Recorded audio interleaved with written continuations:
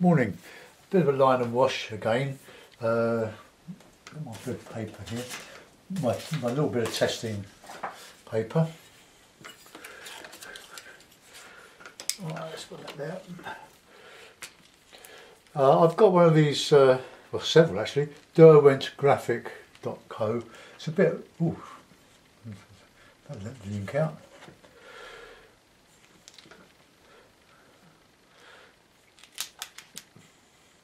Right, okay. I'm not really sure what I'm going to do here, but we'll just draw a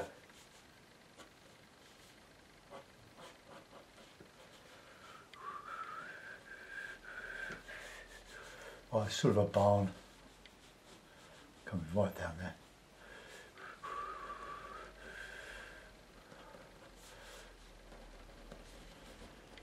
And we could put behind there some trees and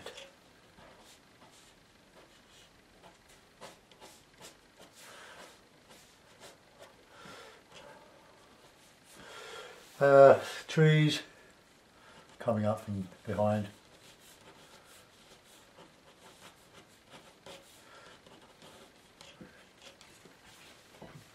Just a quickie, just one in the front here. I'll do some of these with the hake probably, but big brush watercolour, and that includes now mops, both number 6. This is a squirrel mop, much more expensive than this goat hair mop, but I really enjoyed using this one yesterday on my line and wash, so I will persevere with it. Let's just do some more buildings behind here. Nothing too graphic or accurate. It's just old barns, and we'll put some water in. Let's have some. We can show some reflections as well. Let's get that going down here.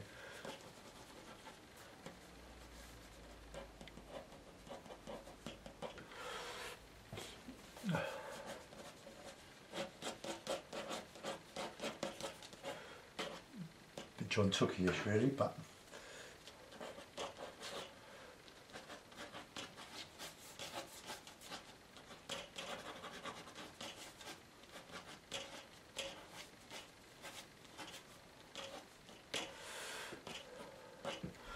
so something like that with some distance and some background.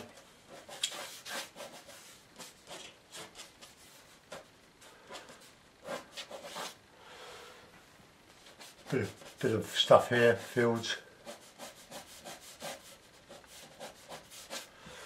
We'll make a painting out of this. Just get some of those in there.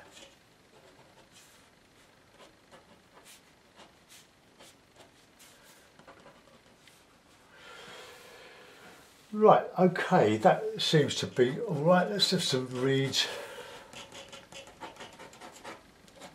reflected down here.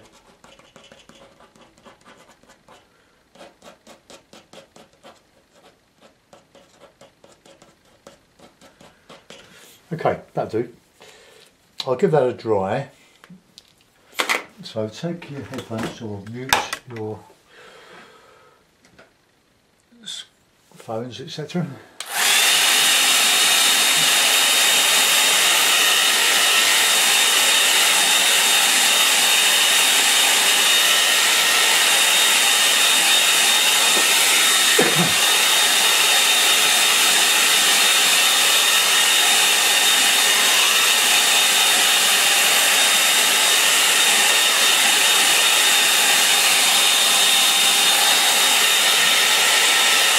If you don't dry it thoroughly, the first wash of water will move some of it.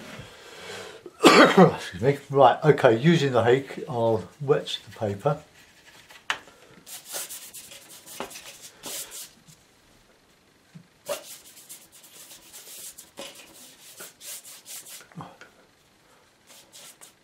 Let's just paint round those barns.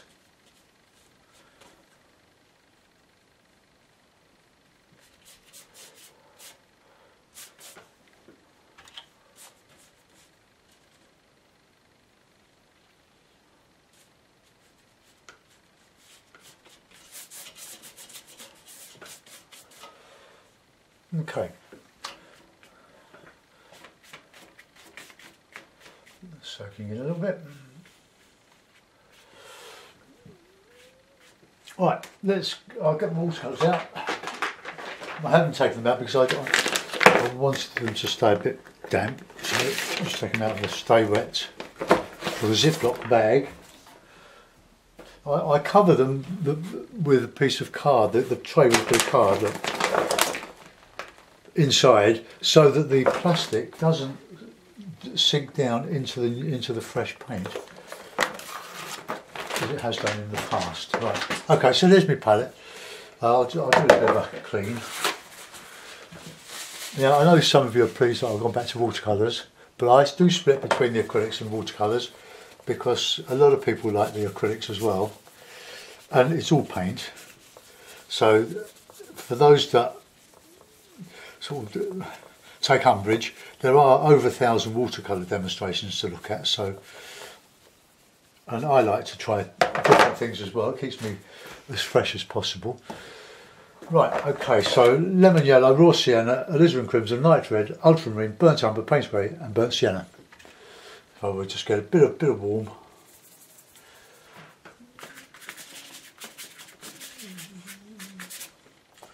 Put some in the water, and a bit of grey, a bit of alizarin,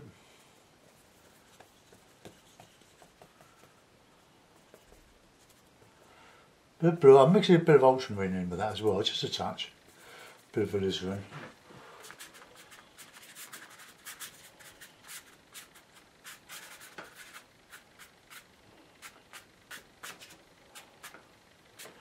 Repeat that in the water, although it will hardly show.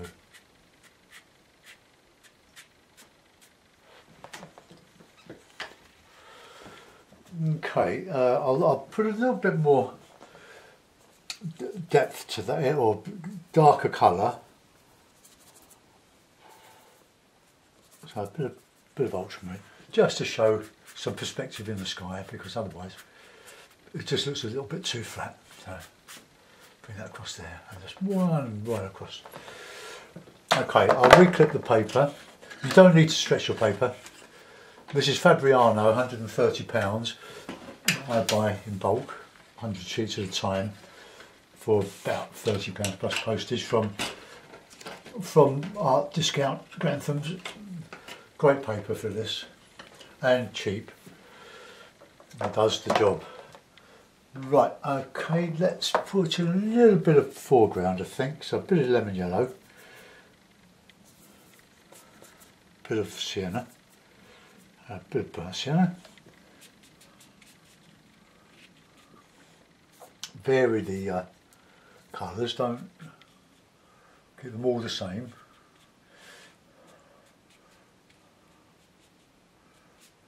I'm going to put a bit of blue with that sienna, a bit of shadow.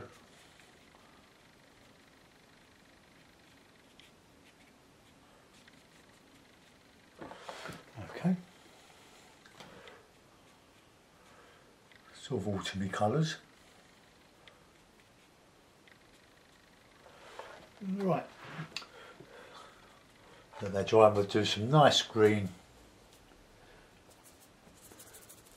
on here. But there again, put in plenty of warm colours. Need a bit of water. That's the paint there is straight out of the tube really. And into that we can put some darker bits and pieces. We can even put some rocks. That's a good idea. Let's put some rocks in.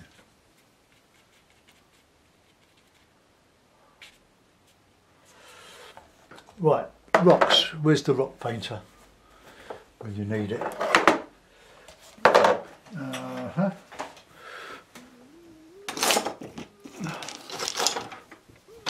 See it somewhere. There we are. That'll do.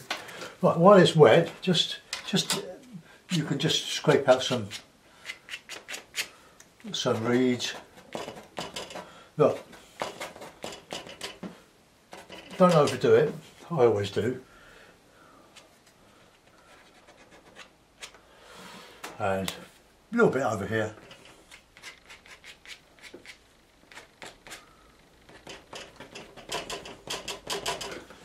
Okay, that'll do. Right, I'm going to use the mop now, and I've been trying to stay away from the rigger as long as possible. I'm going to dry the whole lot. So, headphones off, go.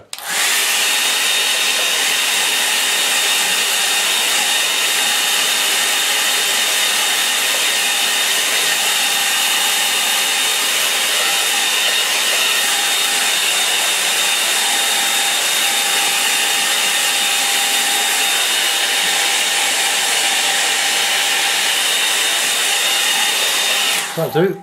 Another quick re-clip.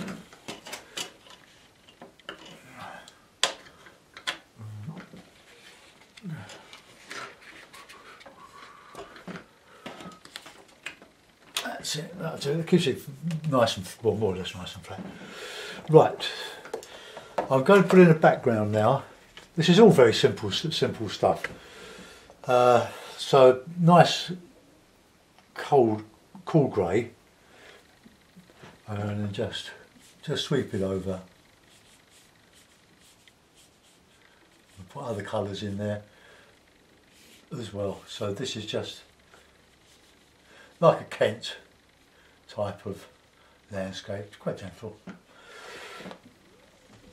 And we'll go in with some darker, warmer colour now. Just a bit of burnt sienna in with that.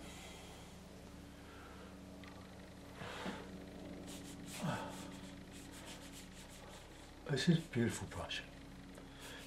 I'll tell you what it is in a minute.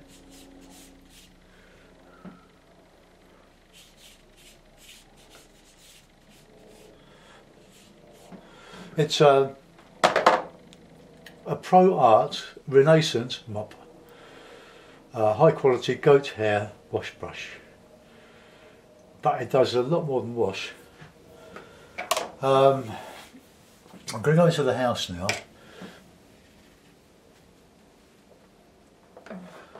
I just want to put a bit of shadow in that bank. But I want these colours a little bit on the cool side, so let that bleed up.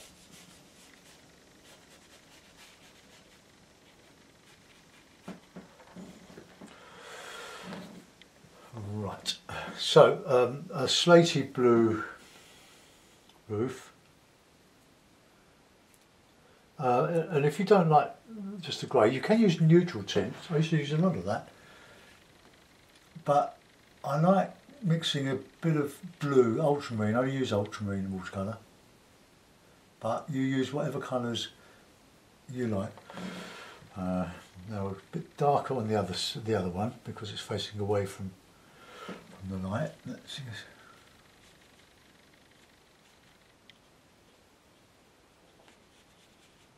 A little bit of sparkle.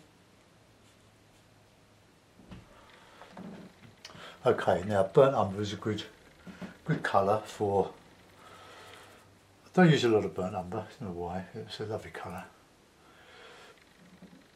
But for these sides that are going away from us,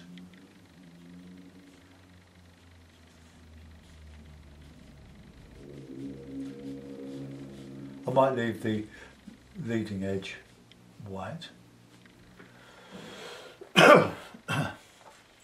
except for a bit of shadow or a bit of window. Well, I might do it darker. Yeah, let's do it darker.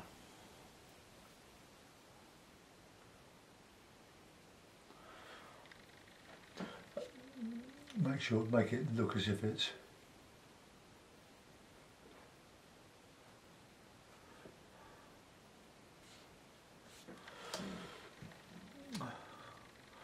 that'll do.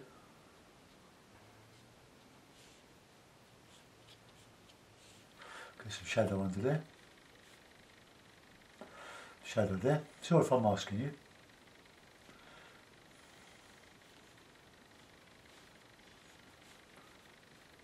Look, that gives a lovely line, isn't that? And we'll have to. When you do these sort of fences, don't paint the whole lot. Just indicate, because it will look a bit contrived otherwise. Leave the viewer something to put back in. Going to do some more texture on here. Right, let's go into these things here now. Right, so it's autumn colours, so we'll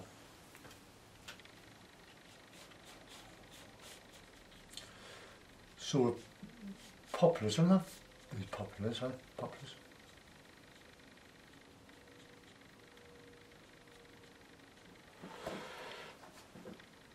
But we'll do a more traditional one here.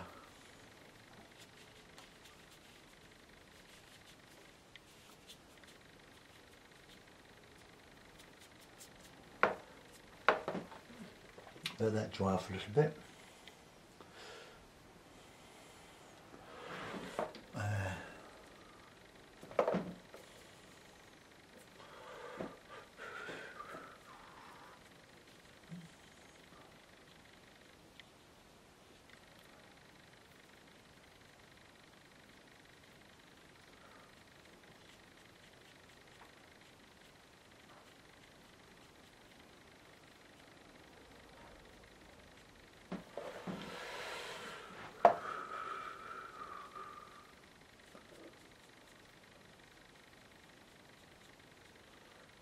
I usually do these sort of poplars, but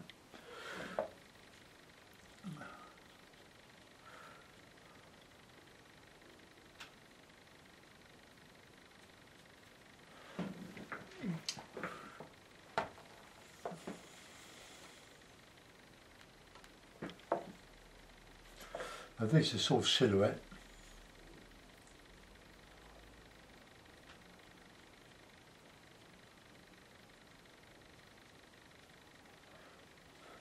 It's sort of a sketch, like a Saturday morning sketch. Let's get those on those anchored to there. And we want to put in some trees and stuff on there, so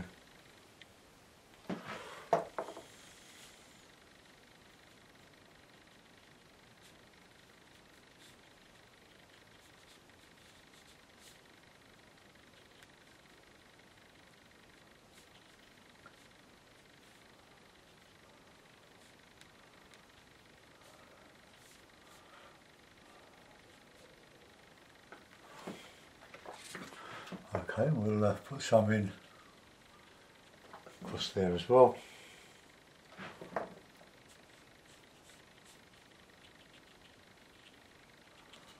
Look how fiddly you can do this.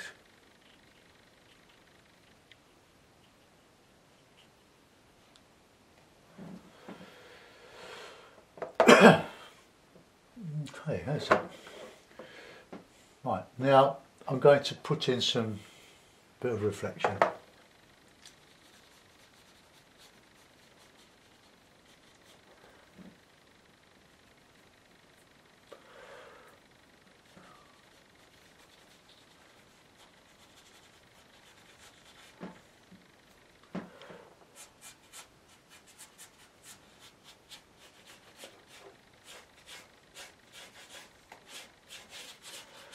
Does a lovely dry brush.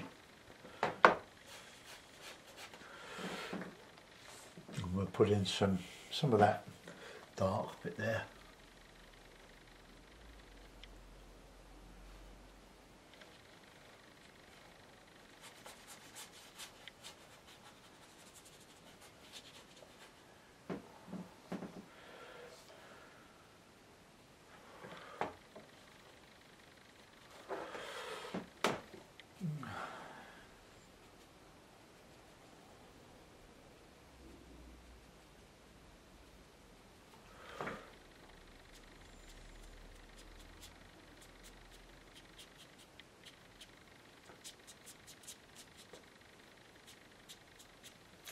I'll put a bit of green in there on the poplars as well, because sure you do get a bit of green on there.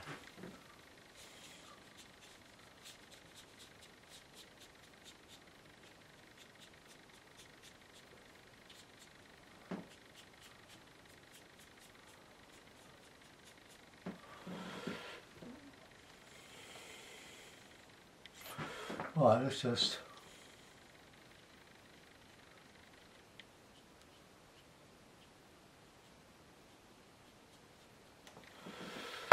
okay. Well, I'm going to put in some texture now. I'll use this brush. I won't change it. I'll put a nice warm dry brush.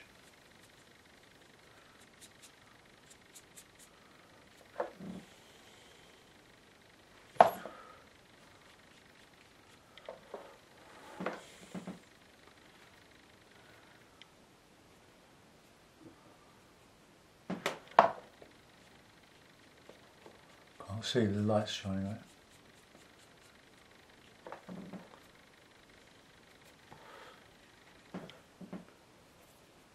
Well, we haven't used the rigger yet.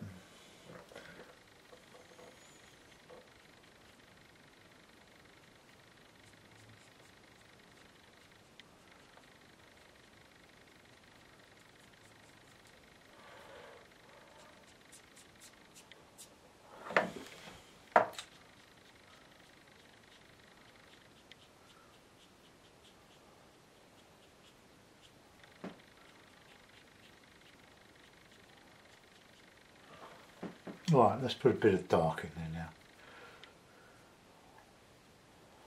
now. Shadow.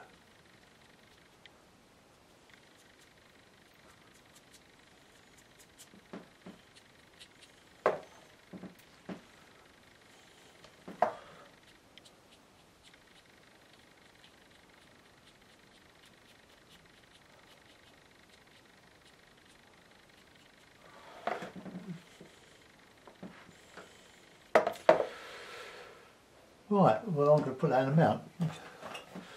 Not a great picture, is it? But I was going to do a line and wash, but I thought, well, it is a sort of a line and wash, isn't it? It's got some line on it. Just wet my brush and keep it nice and moist. I'll put it in a mount and we'll have a look. It's good to try to do quick things, make quick impressions. Let's put that mount on it.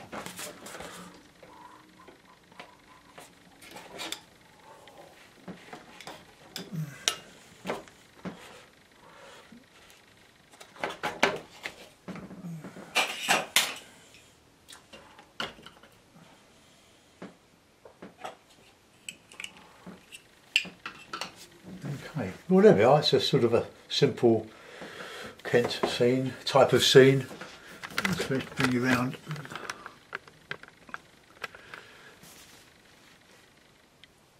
I think I maybe could make a little bit more of the reflection there of these poplars, sort of poplars anyway.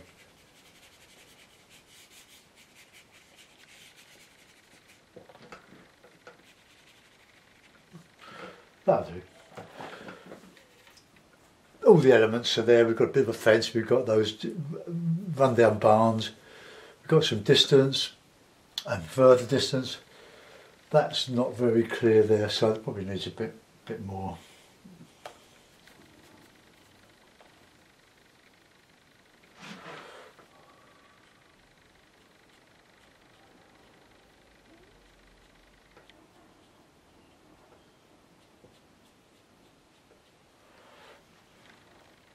There, oh, no more.